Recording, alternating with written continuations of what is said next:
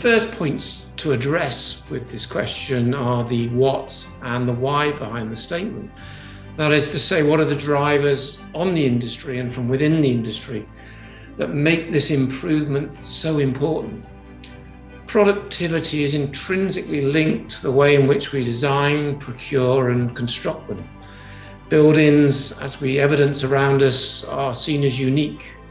And in the past, this has meant that the considerable benefits of standardization and common kit parts haven't been realized. To put it into numbers, if we consider the McKinsey report from 2017, Reinventing Construction Through a Productivity Revolution, they put the number at $1.6 trillion if construction had progressed at the pace of other industries. So we see the need, but the big question for construction is how, because there have been many demonstrators of how a better way could be achieved. The traditional way has been to take what we do on site and move it into the factory. This has some inherent benefits, but still misses some of the opportunities in terms of skills and the connectivity on site. The next level of thinking is design for manufacture and assembly.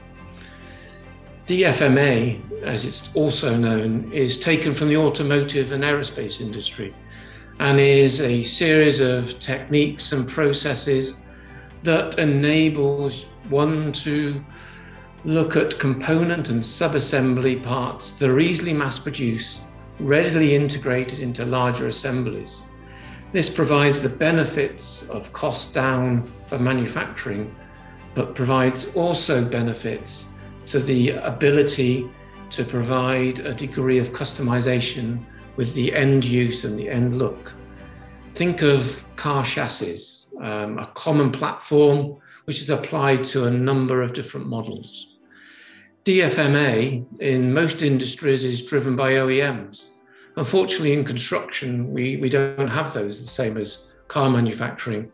So we see it in the main being pulled from clients. But at Construct Steel, we're trying to change that.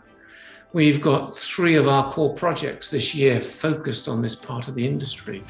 We're looking at modularization in the design of buildings. We're looking at the same for bridges.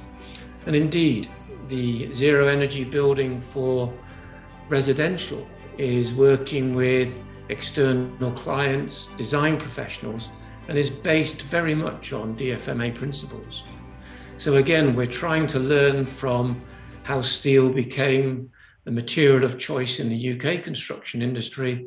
We're looking at alternative manufacturing environments to improve quality and to improve productivity, to try and ensure that steel is technologically ready for the future and is also able to express its environmental, in fact, inherent environmental properties to the best to support the future circular economy.